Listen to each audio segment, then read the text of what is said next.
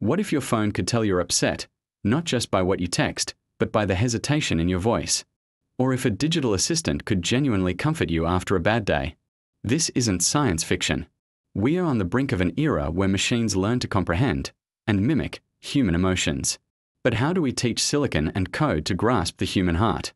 We still picture AI as a cold, logical engine, great at chess and data analysis, but emotionless. That view is fading.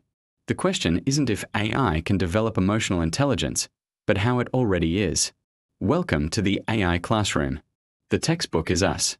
AI learns emotions by analyzing massive datasets of human expression, millions of labeled facial images, hours of speech tagged for joy, sadness, sarcasm, and more, even physiological signals like heart rate and skin conductance.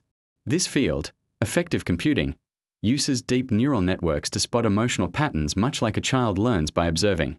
Fascinating and imperfect. Recognizing emotion is one thing. Responding is another. That's where mimicry of empathy begins. You've seen it.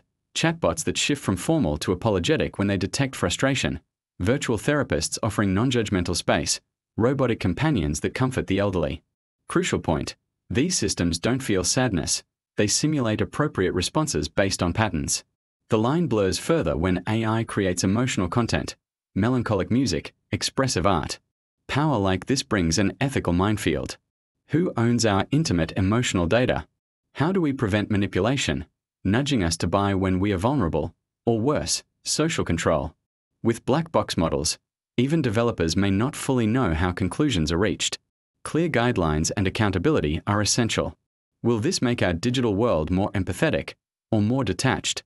The future is arriving now.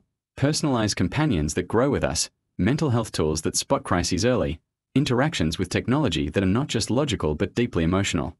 As the line between human and machine thins, it's not only about what AI learns, it's about what it teaches us about ourselves.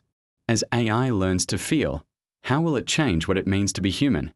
Thanks for watching. If this was useful, please like and subscribe for more deep dives into the tech shaping our future.